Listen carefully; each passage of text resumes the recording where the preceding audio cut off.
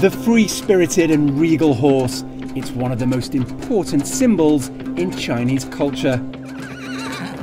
It occupies the 7th position in the Chinese zodiac, has numerous claims to fame in Chinese mythology, and stands tall beside China's famous terracotta warriors.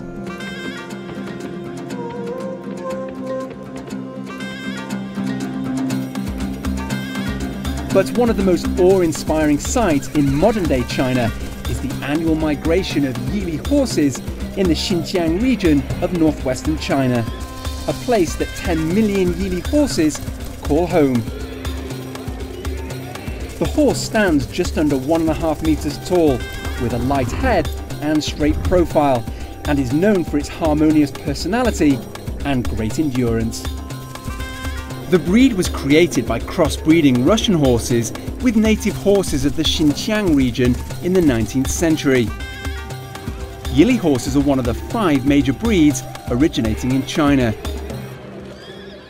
But due to the region's snowy weather, there is an annual migration of Yili horses, where nomad herders move thousands of horses through the mountains to greener pastures, where they graze until spring, proving that sometimes the grass literally is greener on the other side of the mountain, that is.